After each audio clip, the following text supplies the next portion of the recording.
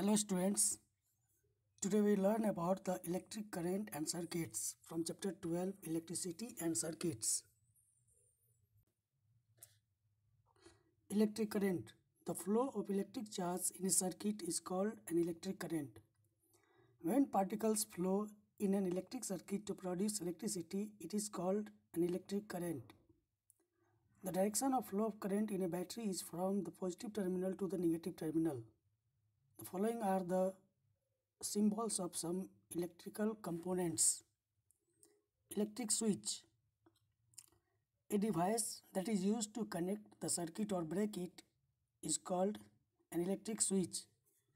When the switch is connected, we call it on or close, and when it is not in contact with the circuit, the switch is off or open. The given figure explains about it. An electric circuit. The complete path from one terminal of the electric cell through the bulb and back to the other terminal of the electric cell is called a circuit. There are two types of circuit, open circuit and closed circuit. Open circuit, if there is any gap in the path of a circuit, the bulb does not light up. Such a circuit is called an opaque circuit. Closed circuit, the bulb lights up only when a bulb and wire from a complete path which starts at one terminal of the electric cell and ends at the other terminal. Such a circuit is called a closed circuit. Following are the diagram of a circuit diagram. Electric torch.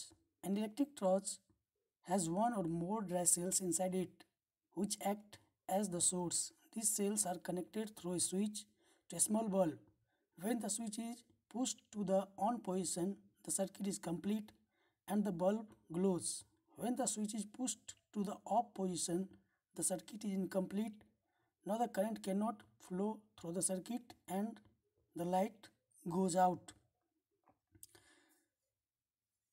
Following figure explain about the electric torch. Electrical safety. Electricity can be very dangerous if we do not handle electrical devices carefully. One should never play with electrical wires and sockets. Electricity from cells is safe and we can experiment with it. But we have to be careful not to connect the two terminals of the cell directly through a wire or conductor. Electricity generated by portable generators is dangerous and should not be used for experiments. Thanks.